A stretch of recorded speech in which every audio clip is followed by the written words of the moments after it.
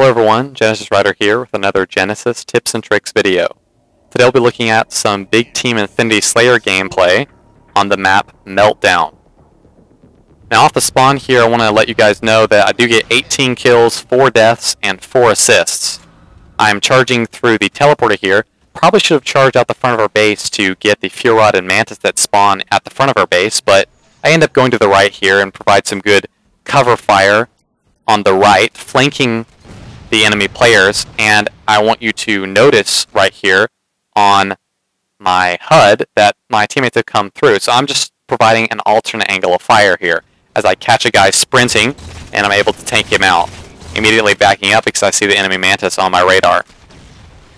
Now, through Meltdown, you're definitely going to want to be using the tunnels to your advantage, and right here is a rare exception as I charge off the side, and I do end up using this lift to get back up to the outer edge of the map. You do want to cycle through the outer edge. If you're in the bottom, middle, or the top on the bridge, then it's going to be very difficult for you to survive on this map. And that's the general strategy you'll be seeing here. And right here I want to show you how I have an expert use of the thruster pack as I dodge out of the way of this Fuel Rod. I definitely would have died if I had not thruster pack here. Seeing as the enemy players have a thruster pack, again, I'm going to flank to the right and try to provide some cover fire for my teammates. Throughout the next sequence of events, I do make several mistakes, like not jumping right here. I should have jumped, and I might have been able to kill the enemy player. I end up making several mistakes in the first third of the game, but in the last 2/3 of the game, I end up not dying at all. We're tied at 10 to 10 kills right now. You always want to put long-range shots on enemy players. I don't want to push across the bridge to my teammates because I haven't seen enough of the enemy players die yet, so I might get melted if I go top-middle. End up catching a guy off guard as he has no shields, and notice that player die, and now, having seen multiple enemy players die, I push across the bridge and am able to see the enemy Fuel Rod and the saw laying on the ground. Now, the unfortunate part about this is that the enemy players know that those weapons are there because they just died there. And so picking up weapons like this is very precarious position. I should have backed up as soon as I grabbed the Fuel Rod. I don't know why I tried to charge out front. I should have backed up right here all the way and should have not charged forward. Instead, I end up dying and giving the Fuel Rod back to the enemy teammate. Or the enemy player, should I say. Now, going to the teleporter here, I'm going to immediately look to where that Fuel Rod was. However, I end up being caught off guard by 2 enemy players. Again, just really unfortunate. Probably should not have thruster pack there and should have gone for the second melee. Now, right here, I want you to notice what I'm going to try to do. I hear the Fuel Rod off to my left, so I know that there's a Fuel Rod guy, and sure enough, there he is. And I'm going to stay behind cover here, and I end up picking a pretty clutch headshot. Now, I'm going to want to try to possibly get that Fuel Rod, but it probably doesn't have a whole lot of ammo by now. So, unfortunately, I end up being cleaned up by a noob nade, as the guy throws it right as he's dying. You might as well call that martyrdom. A lot of people here are going to go, why didn't you call down the Fuel Rod? Because I had a Fuel Rod in my ordnance. Well, that's a mistake. I do make mistakes during games, but as you can tell via this gameplay, and hopefully you're able to see, that this quote-quote mistake ends up working out very, very well for me. I end up working with my Mantis here. I do have a very terrible first railgun shot here, but I end up protecting my Mantis, who is currently plasma pistoled and can't do anything, and I end up making this saw guy back down even if I do whiff on a shot with the railgun. And I also use my teammates as cover as I end up backing down. I almost died completely to this guy. Excellent use of the thruster pack to get away, and a good distraction medal as my Mantis teammate takes that guy out. Very good job using my teammates and the thruster pack to stay alive there. Now right here I'm just trying to find the enemy players as my teammate opens fire on a guy across the bridge. These shots that I put into these guys don't end up actually doing anything. I don't get any assists, but it's still a good idea to put shots in the enemy players. Now I want you to notice something here as I come around the corner. Notice the green explosions, alright, that are coming from this secondary player who is jetpacking. My focus may be on this guy because he's already weak, because my teammate was already firing at him. Okay, but I'm not forgetting about this second guy who has a fuel rod. The fuel rod is a top priority on this map, and I want to show you how I approach the situation. The enemy fuel rod guy has obviously entered this building, and I immediately see a red dot on my radar, so I'm going to have to assume that that is him. The way you want to approach an enemy fuel rod carrier is to definitely jump. And because I'm using bumper jumper, I can jump with the left bumper and still aim while in midair with my right thumb. Alright? And that's exactly what I'm going to do right here. I'm going to charge up my railgun while behind cover, jump out so that I'm above his possible fuel rod shots, which would probably be down here instead of above or like up here, and I'm going to murder him. That came out really strange. Sorry about that. And I end up... Now this is a funny scenario because I just don't know what to do here. I end up calling out that I have a railgun for my teammates, but I don't think any of them get it. As soon as I see the fuel rod pop up right here, which, by the way, it pops up right here on both sides of the map every 3 minutes now, including your mantis, I believe, I immediately rush for it. I leave the railgun behind because I have a sniper rifle, which has... If my sniper rifle had like 4 less bullets, I would have traded it for the railgun. But because it has so much ammo, I can put some shots into the enemy mantis. You can put a lot of damage into the mantis from a long range with a sniper rifle.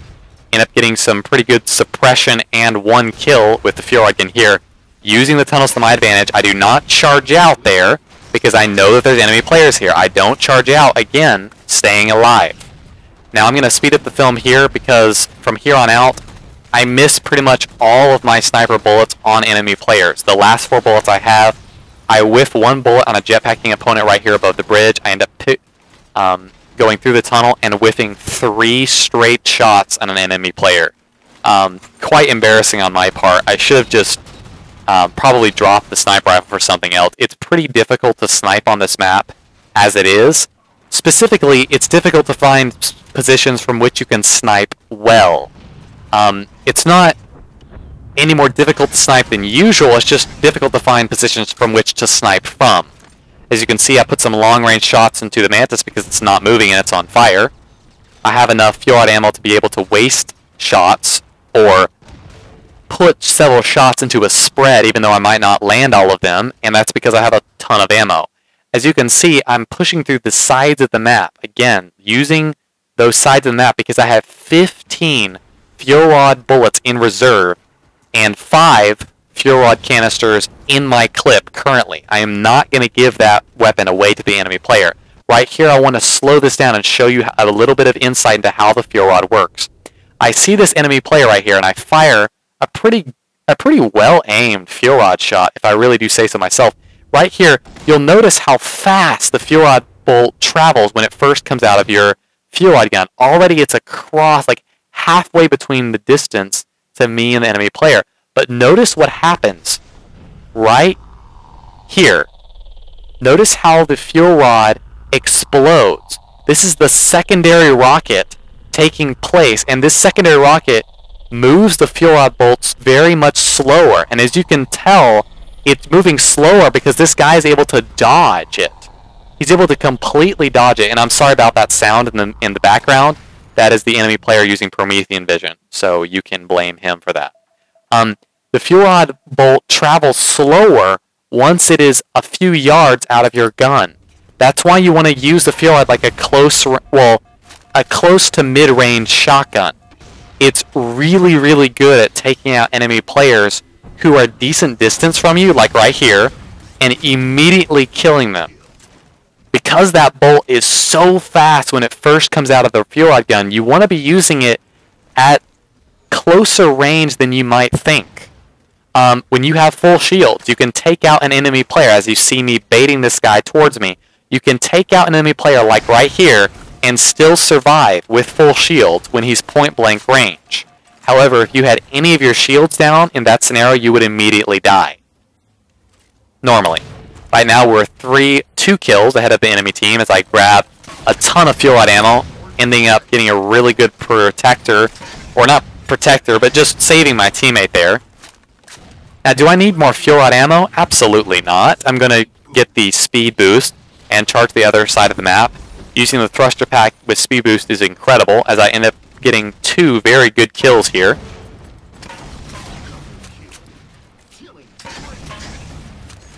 again, using the tunnel and cave to my advantage. I end up really using it very well, backing into the cave to reload, and then popping back out again. Notice how I use the speed boost here to escape the enemy player. Very likely I would have died there, getting a nice distraction medal. Unfortunately, with my next thruster pack use, I call that Mantis that just spawned out to my teammate. With this next thruster pack use, I think I have the speed boost, but it ends up running out right now. And unfortunately, as soon as it runs out, your thruster pack does not shoot you nearly as far. Really good long-range shots on that enemy player to get the headshot as he's jetpacking. I'm going to pull back to our base so that I can go out through the teleporter. The teleporter will immediately shoot you into some caves, and I'm going to crouch as I come out through the teleporter to provide as little body mass seeable to the enemy team as possible in case they were right in that bunker that I just came through. Right here, I, again, am trying to protect my teammate as he's having some trouble with this guy, and I end up doing a very good assist. Right here, my first bullet ends up killing this opponent, which is pretty good, but I fire the secondary bullet just in case. Again, moving to the right, trying to crouch and stay off the radar so that this Mantis... Notice how... Look at this guy on my... Look at this teammate on my radar. Watch this teammate on my radar as he blindly charges out and ends up getting... As I turn around, he ends up blindly charging out towards this Mantis, which is obviously on his radar. It's on my radar right now, and he ends up getting absolutely plastered by this guy as he does a pretty amazing lift there through the lift. I didn't even notice that. Wow, that's pretty funny. Anyway, I'm staying alive here in the cave.